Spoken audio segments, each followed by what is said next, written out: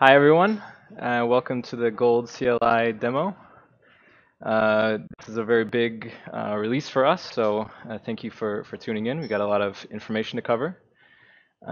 First thing I want to do today, look at my notes here, is describe what is this CLI for, and maybe actually we should stop using that abbreviation or without describing it. CLI stands for Command Line Interface. This is mostly for developers. And developers would use this CLI for managing a gold node, similar to how the Bitcoin CLI and Dash CLI are used for managing Bitcoin and Dash nodes. Gold is very different from these others, however. It is not a blockchain, it is a block tree. So what that means is that the data is much more rich. Here we have a diagram of the block tree data structure, and you can see that we have keys, audio, pictures, documents, as well as ledgers, which is kind of the functionality that a typical blockchain would provide. We also have full websites and various passwords and things like that. These CLI tools that we're going to be going through today will help you manage your local perspective, your local instance of your branch of the block tree. And by the way, all these resources are available online, either on gold.tech or on gold.io. And specifically, this block tree diagram is on gold.io/img/blocktree.jpg, which is on the screen now. So these are the main resources we're going to be going over today. Feel free to follow along through the websites. Additionally, on the gold.tech website, it describes all these packages, including installation instructions. So you're welcome to also install all of these commands as we go and try using them. Let's go back to the notes, see where we're at. So the most important thing to understand about the block tree data structure is that it mirrors your user home directory. So if you log into your computer, regardless of the operating system, you'll typically see in your home directory something like pictures, documents. Oftentimes it says music instead of audio, but you have all of these common media types and directories, and we repurpose these and are synchronizing them to our decentralized network with proper encryption and permissions. Additionally, we added some required applications like this .password store directory. It goes in your home directory when you have the program Pass installed, which is a password manager. And additional other prerequisites that we would require are PGP or GNU-PG, which is a reference implementation of PGP, and this Pass program, Git, and Ledger CLI. I think I have all the links here on Telegram, so let's go down. Yeah, so for those of you who are in the Telegram chat, we've listed the prerequisites here. Git is a very common program available for all operating systems, as is GPG and Ledger. Password store is not currently available for Windows. I'm not sure if it works on Mac, but for all of these, we've ported them to JavaScript, and you should be able to use them on any operating system going forward.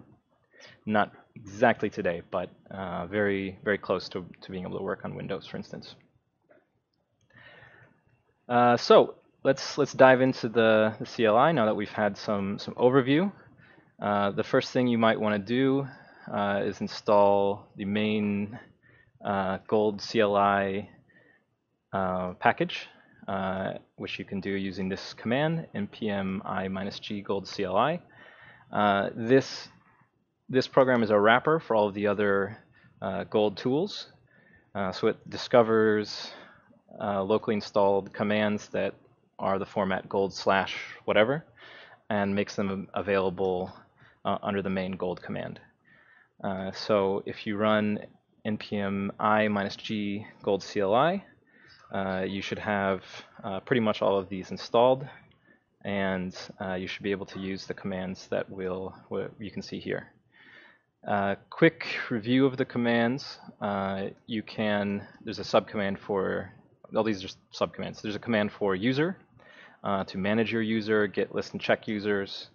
There's a env environment detection command, which helps us determine whether we should use the reference programs like pass, or whether we should try to use our JavaScript implementations. For instance, if you're on Windows, as we mentioned, we're trying to make it compatible with all systems. We have a git command, which wraps the main git program. Again, all of these choose whether, depending on the environment, whether to use the reference or the JavaScript reimplementation. But regardless, you can do special git commands. We have our own mail system, which uses, all these things use PGP. Many of you may already use PGP with your mail. We are building this into a decentralized mail system, but at the moment it simply integrates nicely into your client and does backups. We have a keyring for all of your PGP keys for managing those, and this keyring additionally will support Bitcoin, Ethereum, and other types of keys in the near future. Using the keyring is pass, which is password management, and then we have the ledger command, which helps you manage various gold ledgers. And this is, again, the traditional blockchain functionality. So you could simulate or even import all of Bitcoin, for instance, into a gold ledger, and we'll go over that later. Next, we have random, which is a cryptographically secure random number and string generator. We use this for various cryptographic uses and other privacy things like obfuscating your activities, your schedule, and that sort of thing. We have some basic file system tools. And finally, through all these CLIs, you can use help and command or -- help to get more information. Additionally, you can pass the -u and then your username to any of these commands, and it will run as a particular user. I'm not going to do that today because it's essentially the same. You just would specify that, and it would run as an alternate identity. But it will default to my main identity, which is ISISD. So this, as I said, this discovers other commands and then wraps them all together. Here on the left, you can see some of these other commands. So there's gold m CLI, for instance, and fs CLI, and so on. So each of these is accessible through the main gold CLI program. You shouldn't need to install them individually. However, this is all relatively new, so if you ever get an error saying gold fs CLI not found, then just install the individual package that it's. So there's the CLI for each of these commands, which is how you would run it from the command line. And each of those commands has additionally a library. So if you're a programmer, you would use JavaScript and import the library to do these various these various tools. And if you're a system administrator, then you would use the command line interface version of the tools. And I would recommend, if you are a new developer to this, to look at the command line interface for examples of how to use the libraries, because each of the command lines uses a library. So let's go over some of the first commands you would run. There's really a lot here, as you can see. So we're not going to go over everything today, but we're at least going to go over the initialization and some of the more important or unique commands. So let me clear this. To initialize your account, you would do, sorry, I've got the command down here. Here we go. You would run this command. I'll paste this in the chat as well.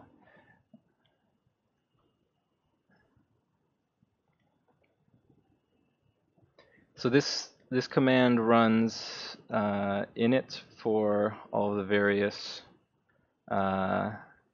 subcommands, and will set up your local system. So if I run this now, mine's already set up, but you'll see the same steps anyway. So it asks for my username. In this case, mine is ISSD, and it already senses it. It asks for my full name, which will become public information. This is optional. It will actually default to your username, so you can maintain pseudonymity, and that's what I recommend for secondary accounts or accounts that you want greater privacy on. As a reminder, the main feature of Gold is identity and governance. So it's useful to have a identity for your real person or your main account, let's say. Additionally, it asks for an email address, which is, again, public information. This one is somewhat required, depending on what sort of Git host you're going to use. The reason why we have these two data points is because they are part of the PGP key user ID metadata, and a lot of Git hosts like GitHub and Bitbucket will actually check this information. So they'll make sure that the email address is yours before letting you pair your PGP key. And this is generally good security practice, and it's not a huge privacy compromise since email addresses are disposable. Next, it will ask me to specify the PGP key that I want to use with this user. I have a number of them here, but it's already selected my default one. Next, I think it's going to try to initialize pass. It's using this other key. I'll just exit out of this because you don't need to see all that. Oh, yeah. And then it tries to configure various Git hosts. So for instance, it's asking me if I want to configure Bitbucket. I'm going to say no to maintain my own password integrity. But if you say yes, it will ask you for your username, password, and OAuth token. It will do the same for GitHub and GitLab. One of these is required. Alternately, you can supply all three, and it will mirror all of your data to all three. I have all three configured, but you don't need to. All of these systems are integrated, so if you do fill these out, it will actually store the passwords in pass, and you can see them here. For instance, I have all three configured: GitLab, GitHub, and Bitbucket. And I can use this as my main password manager. So when I want to log into these sites, I open this Qt-Pass program and copy my password. Right, it's copied to my clipboard now.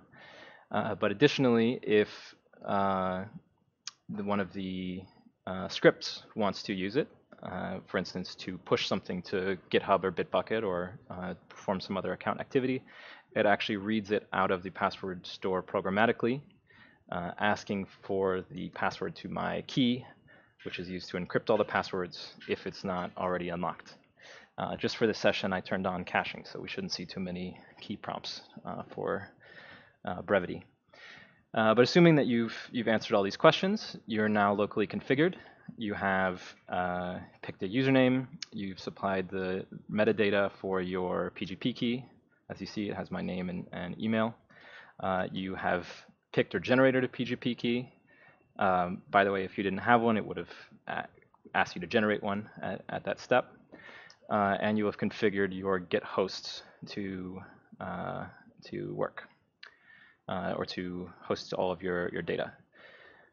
So you would then be set up, and specifically, all this configuration is stored in your Git config file. So for instance, we see it has my username, name, email, signing key. Some additional things that it turns on is GPG signing for all commits. It records my usernames for the various networks that I'm a member of in case they're different, because you're only guaranteed to have your gold username. It's not guaranteed to be the same, for instance, on GitHub and Bitbucket. And we specify some special diff and merge tools, which should make it a little easier for, it's a better user interface for people less familiar with Git. So a little more about the Blocktree data structure.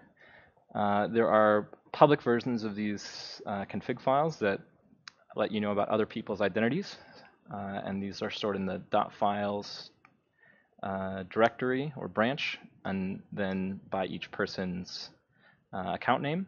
So for instance, we can look up the main gold configuration and see that on GitHub, the username for gold is not, or the organization for gold is not gold, but gold coin. Gold was not available on GitHub.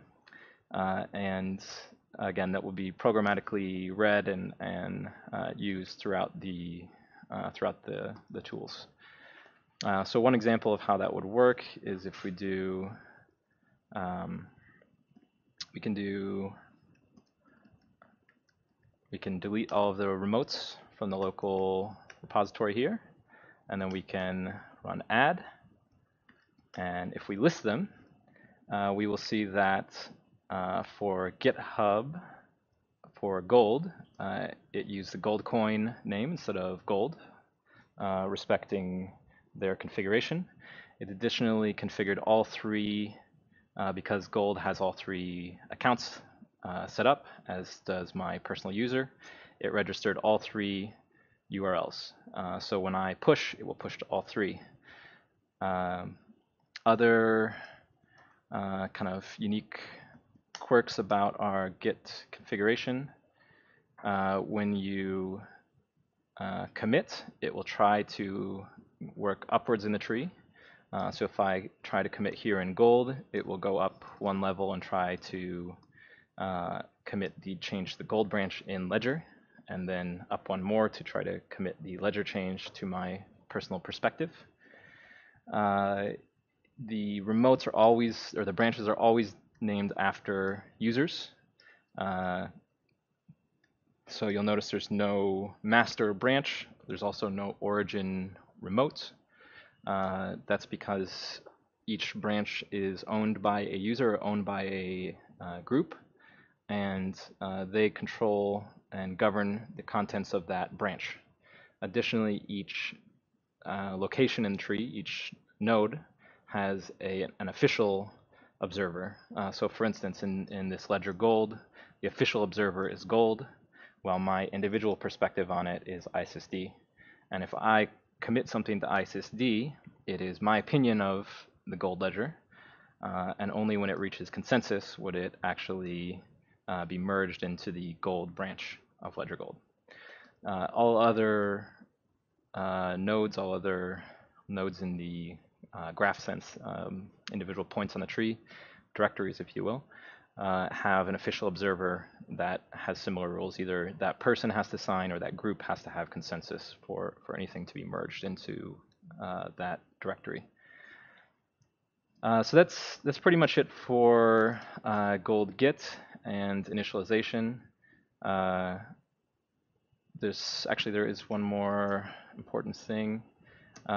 Gold git config helps you manage config files. I can additionally list all keys by, there's a lot of keys, by passing this quoted star command. Again, this is just a little more simplified compared to, for instance, the default output that GPG has, which is, it is machine parsable, and you can do, that's how we get to it, but it's much messier and harder to parse. So in addition to making it work on other platforms, we've hopefully just made it, we simplified it a little bit and made it easier to use programmatically. Just briefly, other commands you can do with keys. You can import and export keys. So for instance, I can export my, there's my public key. For all of these, you can pass the -s option to perform actions on the secret key. So if I'd done gold keys export -s, then this would be my private key that you would see here. I'm not going to do that for obvious reasons. You can additionally specify input and output files to pipe things directly into or out of a file. Other commands that you're likely to work with, particularly if you're on Windows, you might need to use this gold pass as opposed to, since there's no native pass available to you. Pass is encrypted password management. This Qt pass is a graphical user interface for the pass program. But even if you're on Windows, you should be able to use this gold pass to do the basic password management things that you would need, and it's all available programmatically.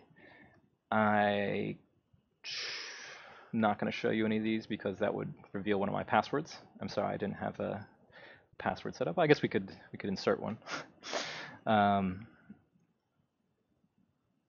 Yeah, it's too much work. But so you can show a password, you can insert new passwords, generate one, remove one, move them, and so on and so on. Additionally, this performs actions on subfolders. So if we look in the directory where all this data is stored, the branch password store, we'll see again that there's subdirectories for each account. So for instance, mine is in ISISD, and they're further organized from there. Just for information, you can see each of these is encrypted for a different person, which you can see in this .gpg ID file. So this one has my key ID is encrypted for me, but for example, if I was to look at a different user, I would try to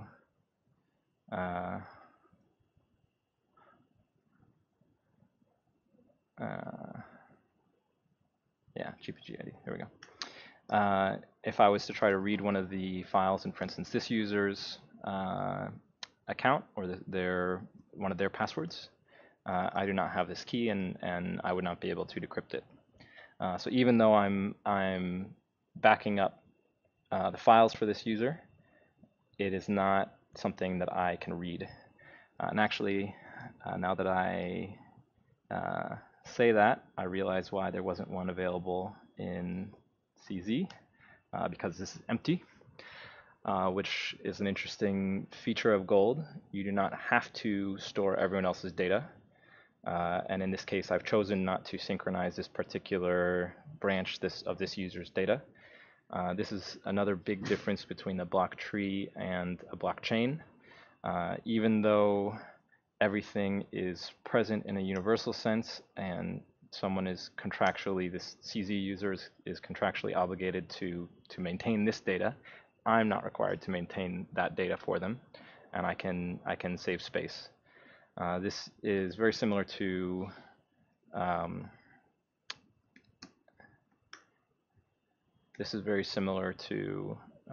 what Ethereum is trying to do now, which they call sharding. And we can see, yeah, so here it says null. So I do not have this CZ branch checked out, but I do have a hash reference to it.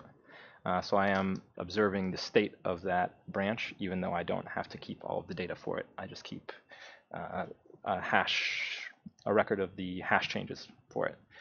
And as more and more users and user branches are added, I will only have to store hashes for them and not all of the data. That's some of the detailed tools that we would use. To go back to the high level for a second, your actual user home is also a Git repository. Everything in the computer is a Git repository and is also signed. So if I go to my home and I run status, it actually checks all the various branches and everything, so that's why it takes a minute. But it will tell me, in my perspective, which things have changed, which things haven't. This is my development computer, so there's actually a lot that's changed, which really affects our demo here today. But the main thing that you would want to see is this .blocktree directory, which tracks all the other user perspectives. So I can check on a different user and see their overall state. So for example, how do I list it again? Sorry, I'm not as used to the native Git commands anymore. Status probably. No, I think I just haven't initialized this. Sorry, this is a little, as I said, this is a demo or a dev computer, but we can look it up in Git, one of the hosts. As I mentioned, it's all synchronized, and you can see, in this case, it's out of date since I've been developing for 21 days. I haven't synchronized it properly, but you can see the various hashes of other accounts. So I'm recording their states, and some of them have consensus. So for instance, these 4 all have the same hash, which means that they have complete consensus about the network. Other ones do not have the same hash and maybe a header behind, and we could measure that. Sorry, we're having some audio trouble. One more little distinction about this. We've standardized all of the branches and remote names, but we've also standardized the repository names. So if we look at my main account on GitHub, we'll see some pretty strange, seemingly strange names. And these you can access by using the command guld-cli to find out what the path of a particular directory is. So if I go to Blocktree, for instance, it tells me, underscore Blocktree, which is what we were just looking at. That's because we're not allowed to put a period first as the first character of the name. Some other things, for all other repositories, we connect the directories with dashes. So for example, this is in my home directory /io/http/guld-tech is a guld-tech website. Most of these, actually all of these command line interface and other libraries are in JavaScript. So they're in this tech.js node modules branch. And this helps us to easily maintain the kind of consensus, or to easily compare consensus of different branches for different users, because the names and remotes and all these things are standardized. I can just say, what does this user think about tech.js node modules guld-cli? And I'll get their perspective. Last is the home directory is actually called perspective. This is so that we don't each have one named after ourselves individually. And if you look at the prospective branch, it does not have anything unique to you inside it. So for example, inside documents,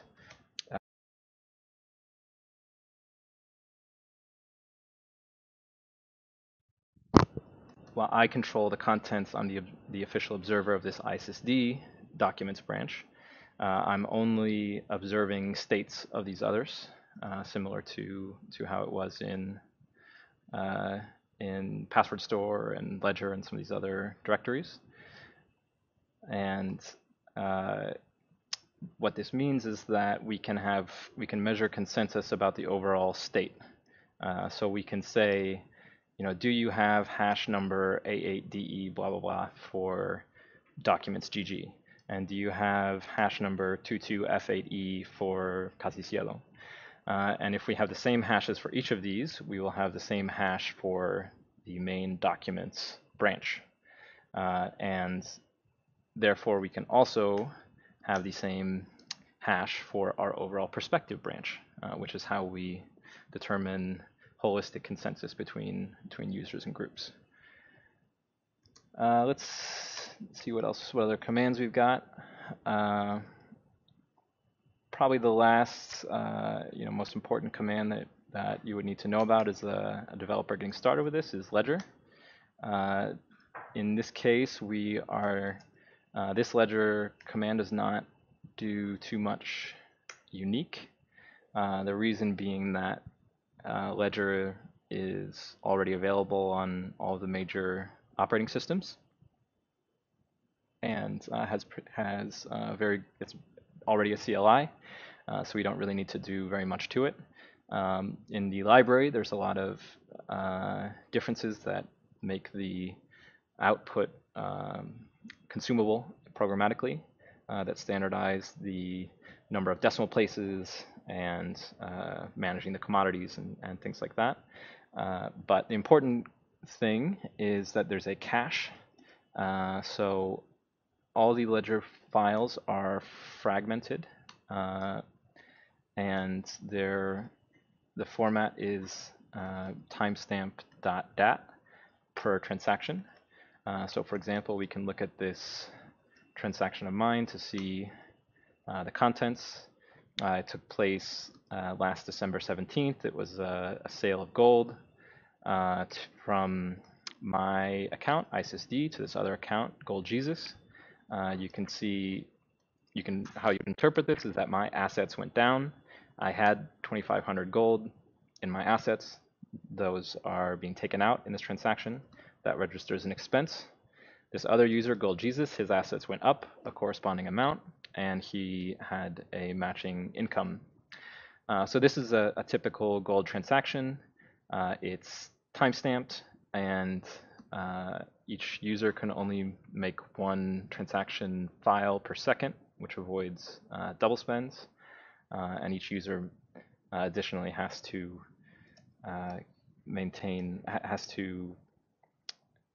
agree not to try to double spend or try to defraud the network in any way. If you do, all of these things will be tracked, and we can tell the timestamps and differences and things like that, and adjudicate the situation. But as you see, these are fragmented, and this is to maintain the governance. So only I can make transactions in the directory for my user, and all transactions debiting my account must be in that directory. Therefore, only I can debit my account. But Ledger, the program, does not naturally handle multiple files. Let's see how. This is a really big man page, but normally to use Ledger, you would say Ledger -f for the file, and then the path to the file. So let's look at this one again. And then you would run a command like bal. So this is the balance of the ledger that is that one transaction. So if we were to just look just at that one transaction, then my assets would be -2,500, which is clearly a bad state. And if we want to get a whole picture of the ledger, We either need to pass it to standard in, which we could do using a dash, or we need to cache it, right? So if we run gold ledger cache, it creates this cache file called ledger, is it here? Ledger.cache, yeah. So this has all of the ledgers, including the price data and commodity definitions and different things included. It has all of the transactions that were found, and you can run this. You can run the main ledger CLI with this to get overall information about all of the ledgers. Additionally, one easy way to deal with this is to provide a second argument. So for example, I put ISISD here, which shows all of the accounts that have ISISD in the name. So it has my equity in the GG group. It has my main account, all of my assets. I've actually created a number of sub-accounts, like a pool for a CAD.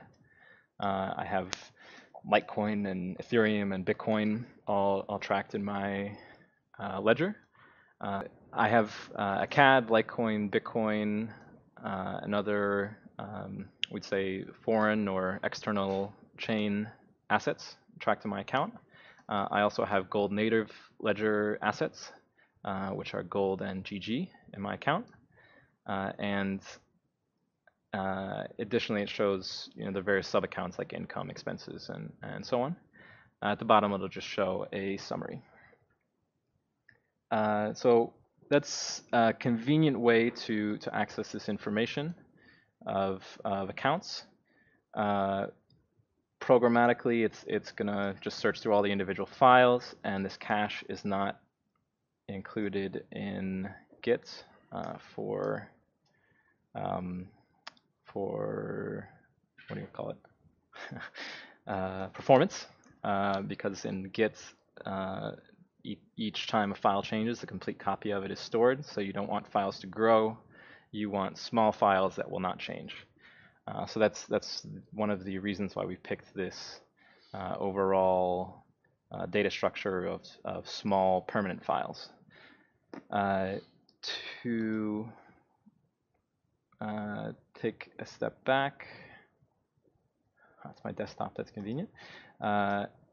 If we look at the ledger branch, we see there's a number of different types of subdirectories that could exist. Most of these are gold contracts. So inside, this notation means it's a custom node. And then the diamond means a user node. So each user has their own ledger inside gold, right? Or inside any gold contract. And then it's time.dat, which is what we've been seeing. But for instance, for Bitcoin and Ethereum and the others, that's a different type of ledger, a different type of contract, a chain contract. And inside would be txhash.dat. And finally, this part is not live yet, but we would also have markets. Some of this is live, but in a slightly different format, actually. Inside the market contract would be quote folder, so let's say BTC, base folder, so let's say USD. Actually switch those, sorry. Quote would be USD, base would be BTC. And then you would have prices by time. So you would say, on this day at 1343, the price of Bitcoin in dollars was such and such. And other people could observe that, could agree or disagree, and it could become an oracle for contracts. Additionally, each user can make offers, or will be able to very soon, for each pairing of quote base pairs, which is a contract for sale of goods using this legal contract. And generally, this is how we would encourage developers to work with Gold, to put all of the resources that go into your application or your user experience, including the legal agreements. An ERC20 contract could check whether your address was a known Gold address and whether it had officially approved KYC information. So for example, you could say, a particular arbitrator or third party is going to review everyone's utility and bank statements who is going to participate in the ICO. They must have an Ethereum address registered on Gold, and that auditor must sign off and approve the statements, and then you can participate in the Ethereum smart contract. So that's a summary of the kind of cross-chain functionality and cross-branch functionality, how you would use one part of the Blocktree contracts or key registration from another part. Programmatically, you should be able to deal with all of these using these various command line tools. Additionally, we have some recommended programs. So for example, this is the user interface for PGP that will help you encrypt or decrypt things from your clipboard or files, help you manage other people's keys. You've seen already a couple of times this QtPass, which is user interface for managing your passwords. There's much deeper integration that we have. In fact, all of the emails in this system are also encrypted and backed up. This is using a tool called Offline IMAP. Yeah, here we go. So this is configured to automatically open my password out of pass and download all of my mail in this format called Maildir. So for example, we can see in my .maildir directory, we have a number of emails. So let's see if I have new emails. There we go. And each of these is actually tracked in the tree and backed up. So for example, I can have a secondary computer. This could be a light device, my cell phone or something, and I can have just a piece of this while it's all backed up at home. Additionally, what we're hoping to do in the future is that we could write directly to someone else's Maildir and use the network for them to hear about the mail and get it, pull it from you, and then they would read it directly, and this would completely circumvent the email protocols, SMTP, IMAP, email servers entirely. It would make email peer-to-peer, truly, and additionally it would all be encrypted and backed up. Oh, and here it's asking for my password because it's on the 10-minute.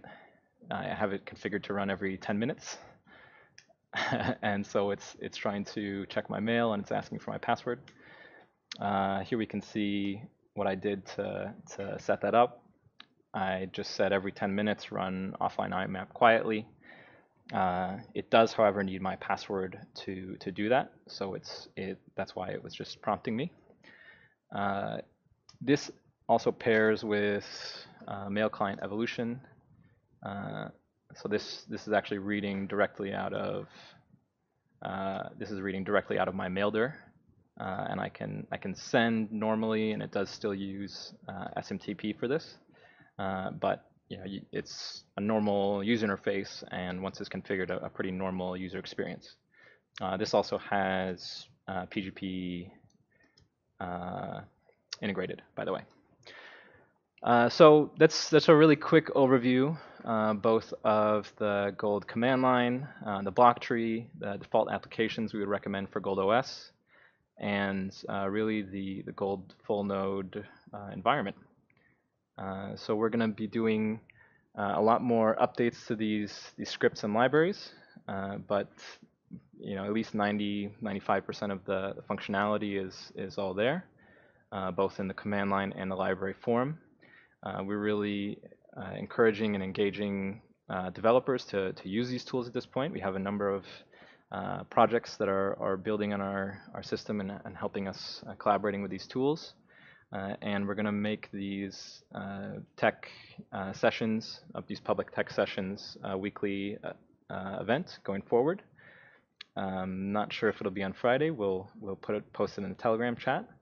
But if you're a developer, you're interested in decentralized systems, or you're making an app that has more robust functionality than a simple ledger, we highly encourage you to look into these tools. If you need to have consensus or make decentralized storage and management of any sort of media, any sort of more complex legal contracts, human language contracts, those sorts of things, we think that Guld is an ideal tool. So tune in next week and we'll go further in depth. Thank you.